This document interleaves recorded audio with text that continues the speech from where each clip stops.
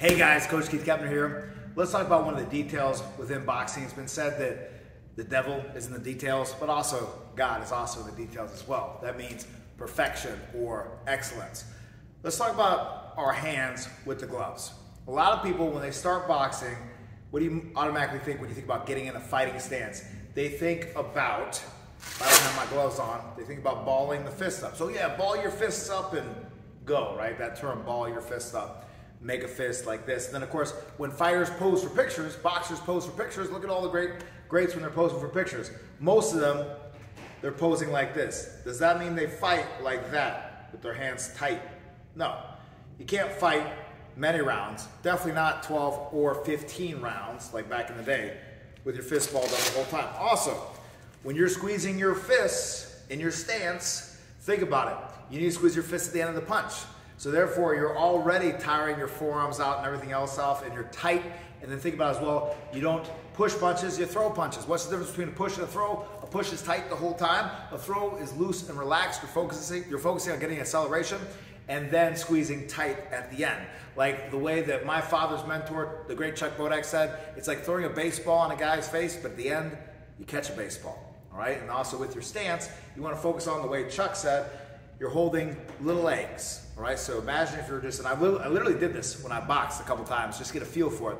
Literally picked up 2 eggs, held them in my hand, move around a little bit to get that feel of what it feels like to just have your hands kind of cupped, but relaxed, all right? So same thing with the gloves. It's something that I pick up a lot with beginners and also kind of intermediates, people that are maybe have a few amateur fights, novice, things like that, is they'll have those fists still clenched up oftentimes, and that's going to slow down their punch. Why does it slow down their punch besides tire them out? It slows down their punch because if you have any tension going on with your bicep, which can happen when you squeeze, then there's going to be a delay in the extensors, which is the tricep. So think about it. The antagonist muscle in that movement is your bicep pulling you back, all right? So if there's any tension there or anywhere that you don't need it that's fighting the extension, then the extension is going to be slow and also take more energy. All right, so big notes on there to think about. Now let's talk about defensively. So I talked about it in terms of throwing punches, in terms of not getting tired and exhausting yourself, because you want to be loose. And if you get loose, you go to the top, like the great Tony Sales said, 2-time middleweight world champion. But with my hands being relaxed, also the benefit of that as well is defensively. Think about it. If I'm like this with my fists, they're not covering as much area. The more I open up my gloves, the more I'm protecting. And boxing is a game of inches. So you might say, oh, that only buys you half an inch. Well, sometimes a half an inch that saves your life, all right? So you want to have the hands sometimes opened up. Also, a couple of ways to think about it. If I'm just blocking punches, one, I got more surface area, right? If my hand is open versus clenched down like that, see that? So one, I have more surface area. 2 is, we don't necessarily teach this, I don't necessarily teach this, but it's not a horrible idea. You can put your hand here and it kind of breaks in a little bit versus if you had a tight fist against here, you are going to absorb more of that impact. We teach typically, ideally, to block a little bit off the face, but again, this is better than getting hit, and if you have a little bit of space, it's a little better than if you have it clenched all the way up against your face. One thing to consider, but again, big note on that though. Look at great defensive fighters. Look at guys like Winky Wright, world champion. He had his gloves, and in those pro gloves, he could open it real wide, and so he had those suckers wide open, big coverage, and the more you close it down, the less coverage you have, all right? And if you look at any of your favorite pro fighters, watch their hands very closely. They're not clinching it. Even Mike Tyson was not clinching his hands in his stance, all right? Because he wouldn't have lasted all those rounds and been able to throw with that power at the end of his punch. Now also, another big note is something that we're very big about, which is catching of the jab, catching of straight shots, all right? So if you're catching straight shots, you want to open up that hand to catch a straight shot. Why do you want to open up that hand? Again, more surface area, because if I collapse this sucker down, you see that? A little bit more exposed, but also if they hit a little bit high on here with a fisted catch, and there's any sweat or anything like that, Vaseline, whatnot, that sucker's gonna slide right over and still hit you, all right? Now, of course, like we know boxing, that's not necessarily a clean punch, all right? So it might not score you, but it's still gonna control your head, disrupt you, and cause some damage. So you don't want to be here with it as you catch. I see so many people make that mistake. They catch here with the ball fist, and again, you're tightening up your fist. You should be only tightening up your fist when you're throwing a punch, and if you're throwing enough punches, this is going to be way too tiring to do this and to try to throw a punch, all right? Also, your timing of your countering is harder too. Think about it. If I have a clenched fist here, and there's tension here on my block or whatever, my catch, And then off of that, I try to shoot. That punch is going to be muted. It's going to be more like a push and not a snap. Why do I want to snap? Because physiologically in the brain, what causes a concussion? When the brain bounces in the skull, jars in the skull, and that is going to occur for more of that snap, of that squeeze of that end and turnover, et cetera, et cetera, et cetera, versus a just push, right? Because you can push my head all day long, and yeah, it's going to wreck my neck up, and it's going to be annoying and control my body, right? We'll do all those things, but it's not going to knock me out. It's not going to knock me out unconscious, all right?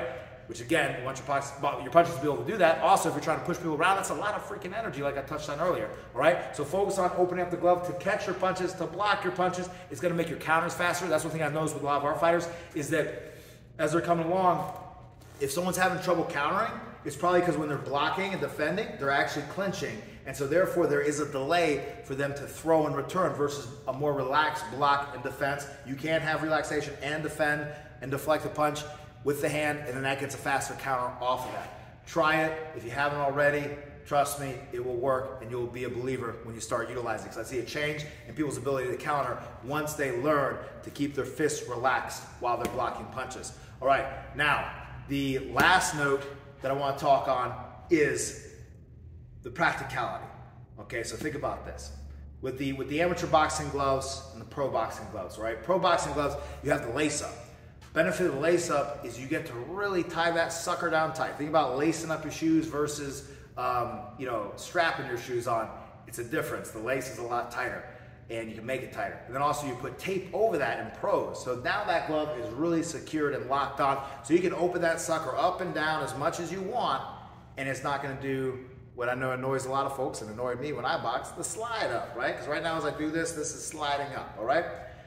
With amateur boxing, you have, again, you got to wrap in the glove, things like that, and that strap can be pretty tight. And it's a smaller glove, so it's a little bit more malleable sometimes, but it can be a little bit of a challenge with the glove sliding up. That's why when you're boxing, when you're competing, you want to make sure to have your coach hold that glove so that you can press down all the way, push down, get that hand all the way nice and super, super deep. Deeper than I can do just by myself like this right now. And then once it's in there, close the fist tight, strap around the wrist tight, and that's how you can get a good fitting form that will allow you to open and close your hand without worrying about the glove sliding too much. It can still slide, but not too much. And then the secondary thing is in terms of training, like in terms of sparring, right? Again, like I'm saying, if I were to spar with these gloves right now, yeah, these are fine gloves to spar with, 16 ounces, got some padding on them. But as they are right now, if I just strap myself up, there's gonna be a little bit of moving as I open up the gloves and things like that. It's gonna make it a little challenging. That's where, like when I was boxing, my coach would always give me a good old strap of tape around my gloves, some duct tape, because that's super cheap, or whatever. That does destroy the fabric or the appearance of the glove. But you get that glove in deep, like I'm talking about, get it in there, strap it tight, and then have your coach put some tape around it super tight as well, and that hopefully keeps it on there. So now you don't have to worry about trying to grip and keep your glove on, because that's sometimes a symptom of that is people feel like their gloves are sliding off, and they feel like I kind of grip them to keep them on. So that's just something to consider. There could be a limitation in implementing this, but when you do implement this into your training, focus on keeping those hands nice and relaxed.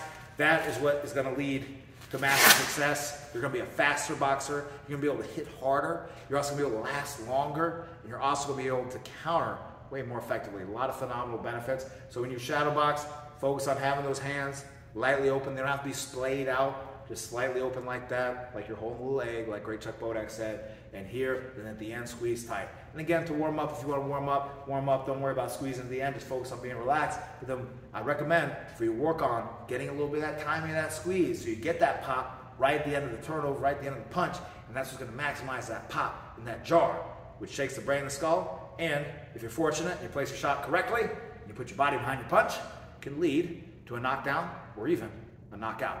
All right, guys, if you like this video, make sure you click like, make sure you click subscribe. Watch out for the next one. Keep training. Get after it, guys.